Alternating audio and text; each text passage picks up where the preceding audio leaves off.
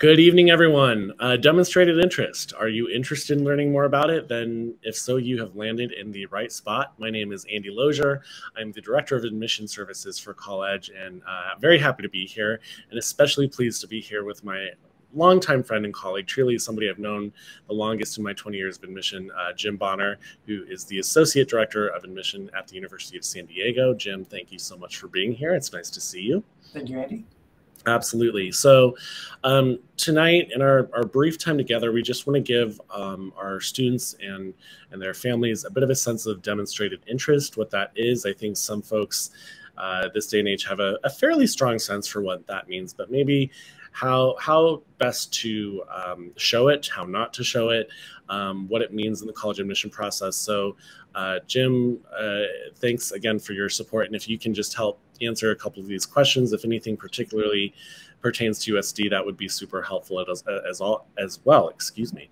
To begin, why might a college care about demonstrated interest? Yeah, Andy, that's a great question, and a question we get quite a bit from students and high school counselors who are going through this process. And it comes down to is that college admissions is a competitive activity that all students will face as they're going through high school. And when application numbers continue to grow at colleges and universities, it's how are students asking to find the way to stand out amongst their fellow applicants.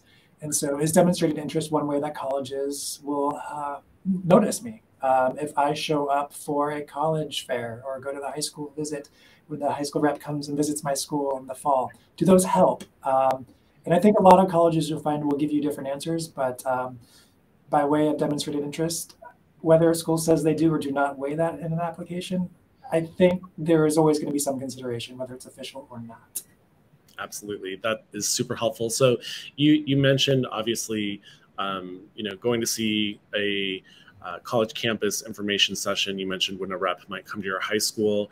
How might a student follow up? So if they're taking an exam, when the rep from their dream school is at their particular high school campus to visit, what's a good way for the student to follow up, even if they couldn't demonstrate that interest in person?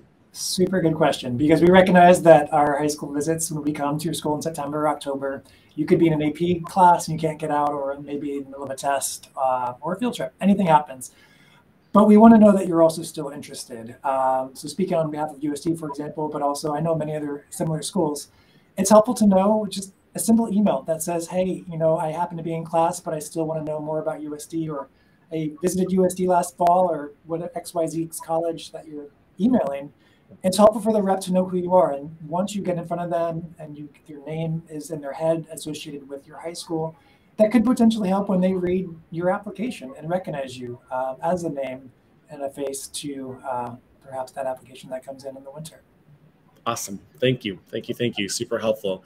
Okay. So staying on this topic, with all the components, involved in the application, essays, transcript, test score, in some cases, letters of rec, where does demonstrated interest fall in terms of the weight USD would put on that particular component? That's a great question. So for USD specifically, it's not going to be heavily weighted as an admissions factor. It is one of many that we will consider, but it's really important to know that demonstrated interest in letting counselors know or college reps know that you are interested in their college. You may be their #1 college, but if you're not academically prepared and competitive within their typical applicant pool, it may not do much. Keep in mind, a lot of schools have a middle 50% GPA range, which you should try to see if your GPA is in line with that college's GPA. Sure. Moments like that, it could bump you up a little bit, because you're showing your demonstrated interest. You've shown that you've done the research for the university, that you would be a good fit for this club or this major, and why it would be a good fit for your journey. But if you are not within that middle 50% or up higher, all things are great. We are hard to break for those who really want to be here, but are just not academically competitive, and it happens every year. But that's okay, because then down the road, you learn that there are the transfer route options, that if you really are meant to be here and you want to come, a simple decline of admission for first-year students does not necessarily mean a decline for transfer admission down the road. Absolutely. That's such a great point. And I remember those moments myself years ago when I was in college admission. But if I'm hearing you correctly, I could show up, twice a week for 6 weeks to the University of San Diego. But if I don't have a GPA or test score that's competitive, at least with that middle 50% or above, that interest is not going to make a difference. That's correct. And indeed, if I might go so far as students get waitlisted quite a bit.